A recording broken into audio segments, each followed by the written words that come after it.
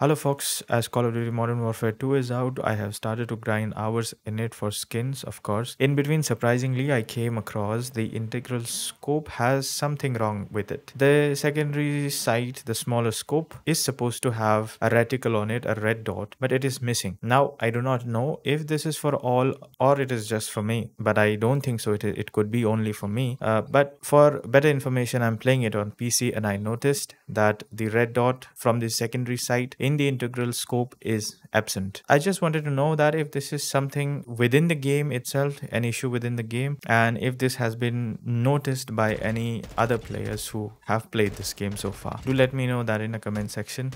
Do share this video. I mean, let this reach to the developers or the Activision team. Could be they could fix this, maybe.